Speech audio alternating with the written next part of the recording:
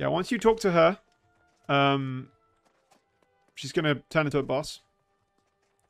These things here, 1, 2, and 3. As soon as an orb appears from any of these, you need to activate it. And she will go over to it and it will remove her damage multiplier. She does an arcane explosion as well. So when you get about to half health, just over half health, she'll do something.